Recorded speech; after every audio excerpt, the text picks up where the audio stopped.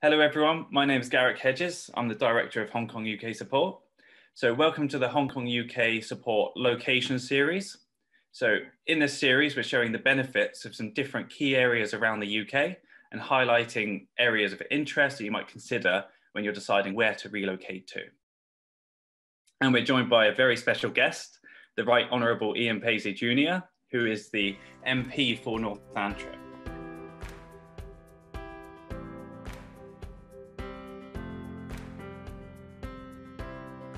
We also have great sport.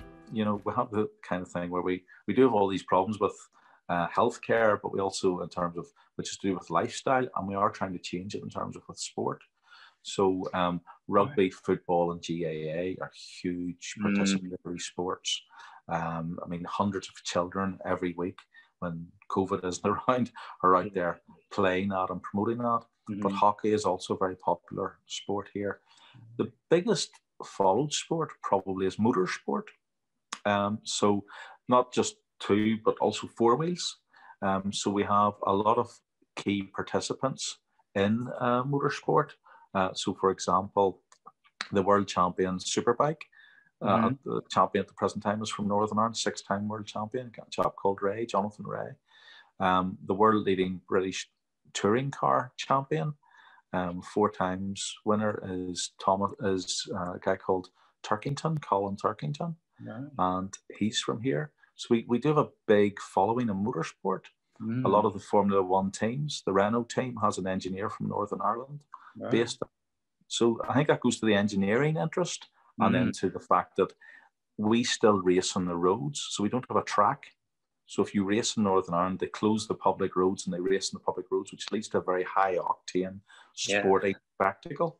The reason why I am so interested in this is because I'm chairman of the Northern Ireland Motorsport Task Force, and I try to promote motorsport.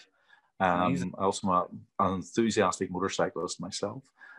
So we have that sport going on as well. But we also have ice hockey. So the Belfast Giants, who sit in the European League in ice hockey, they're in the top 10 teams, so they're pretty good ice hockey team. So there's a wide variety of sporting endeavour. Netball, the Northern Ireland netball team and the Northern Ireland hockey team, ladies hockey team and ladies netball team are, I'd say, top 4 in the world, both of them. So there's we do have a big interest in sport and a participatory sport.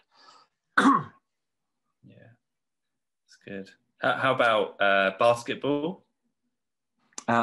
We don't grow tall enough here to be real competitors. Anyone who does tends to be taken off to Canada or America with a scholarship. You know.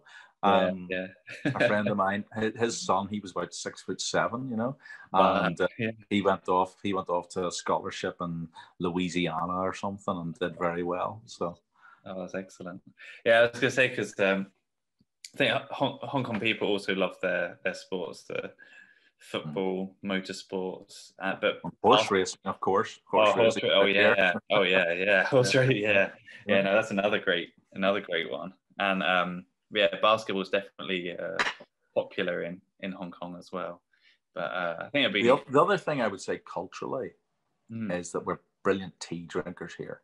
We're probably the biggest tea drinkers in the world per head of capita. And I know that Chinese tea has to be amongst one of the world leading teas. Yes. I'd say we drink more Chinese tea than we do Indian tea. Another nice little drink from home, you know. Yeah, that's good. It's amazing when you actually talk about it, how many links and similarities there are. It's really wonderful to explore it.